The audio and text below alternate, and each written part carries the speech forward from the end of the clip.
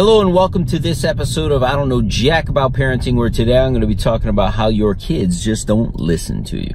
So the big question is this: how are parents like us, who don't have a manual, who are doing the best we can, who feel as though we aren't enough, how are we going to raise healthy, happy children who we are proud of and still keep our sanity in that process? That's the question, and this podcast will give you the answers. My name is Ryan Roy, and welcome to I Don't Know Jack About Parenting, a podcast for parents who are being real with themselves.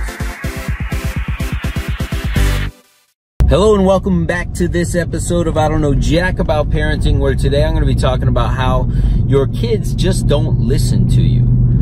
And, you know, the thing that brought this up for me is having an 8-year-old and a 2-year-old.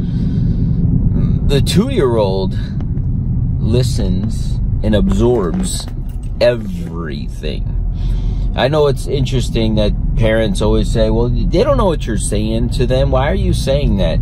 These kids know way more than most of us give them credit for. So, for instance, I'm just going to tell you, kids don't listen because you don't give them credit enough to be able to listen. If they hear you say, listen to this, oh, they don't understand, they're going to act like they don't understand. You want to know why? Because you gave them permission not to understand. And even if they did understand, they may just pretend if it's in their best interest. Doesn't matter what age they are, in my opinion. They are smarter than you think. So, what came about for this? I've kind of bragged on this podcast how my 2-year-old knows his ABCs, his 1, 2, 3s, his colors, not only can say them, but recognize them, repeat them, know the sounds of most letters. To me, I'm his dad, and I'm thoroughly impressed and shocked that he knows this much more than his brother. But then, one of the lessons in my book, Be the Dad You Wish You Had, was to, listen to your kids and to speak to them. Listen to this. To speak to them as if they know already, or if they're of age already, because you don't know when they're going to be able to understand. So we were at the pool the other day and taking his weekly swim lesson, and there's all these activities we do. At this point, I'm pretty comfortable, and he's comfortable that before the class starts, a couple minutes before, I have him jump in the pool on his own a few times, and he goes under the water, and I decided it's always like 1, 2, 3, jump. And I just thought to myself, he's got this jumping thing down, he's excited, he goes on 3. Let me see how much he really understands. And I said, Jaden, do me a favor, do daddy a favor. You gotta listen, you're gonna listen. And I said, we gotta go on 6. Daddy's gonna count to 6 and then you could jump. All right, let's go. 1, 2, 3, 4, 5. And at 5, he's starting to get a little antsy. 6, go. And then he jumps. And I thought on 3 he would start getting a little antsy. On 2 he'd start getting a little antsy. So he listened. And then I said, all right, great job. Let's do this again. You want to go again? And he says, more, more, more. And he does the sign language for more, and he gets back up there. And I said, this time we don't have to wait to 6. We're going to go on 2. And I said, you ready? And he's like, ready, Daddy. I was like, 1. And he's already starting to bend his knees, getting ready. I was like, 2, go. And he jumps in. But he's listening. I share that because we have these opportunities to teach. We have these opportunities to test these skills. So I know that when I'm asking him to listen to things that he don't want to listen to, that he is actually comprehending. Why? Because he just explained it. He just demonstrated his ability to learn and to listen.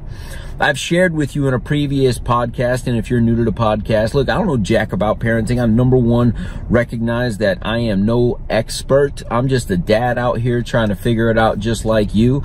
Even the so-called experts. I'll tell you, I was reading a marital book one time, just off subject here real quick. I was reading a book on marriage from a marriage counselor. And he literally said in a chapter of his book, and he had been a marriage counselor his entire life. He goes, 38 years of marriage counseling and marriage, and this finally just clicked for me, right? Even the experts don't always get it until they get it. So I am no expert, but I do know some things that have worked for me, and that's why I try to share it. So back to listening. One of the listening skills that I do with him, and I did with his older brother, especially at this age where they're starting to be able to talk and enunciate and share all kinds of words. It's absolutely amazing. I'm going to do more podcasts on the 2-year-old. But it's his ability to listen. So when we come out the door every single day and we're walking towards the car and we have, 30 yards from our doorstep to where the car is parked, and I'll say, ooh, listen, let's stop. What do you hear? And he'll, birds, Daddy, birds. And then we live next to a train track. And sometimes we'll hear the train going. I hear choo-choo. I hear the train. What else do you hear? And he's listening. And I was like, and I may feed him, but now he's starting to say it. I hear the wind in the trees. I hear the leaves. I hear the acorns. Now the acorns are starting to fall off of the tree. I hear the acorns. One just hit, Daddy. And then they bounced down the driveway as we're on a slope. Like, but it's fun, and we're acknowledging, and we're paying attention, and we're critically thinking. It's just not like, hey, I hear a car going down the road. I hear the airplane, Daddy. Like, so he's looking in the sky. He's looking. We're practicing to be awareness in addition to listening.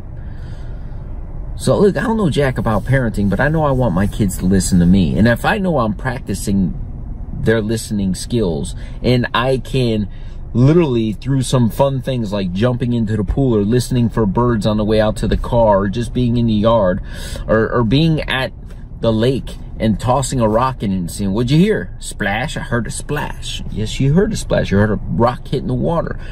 If we can make listening fun, I know we have a greater chance of them listening to us down the road. On that note, hopefully you'll listen to the next episode. We'll see you soon. Do you want to be the dad you wish you had? If so, go get my free book, Be the Dad You Wish You Had, at BeTheDadYouWishYouHad.com.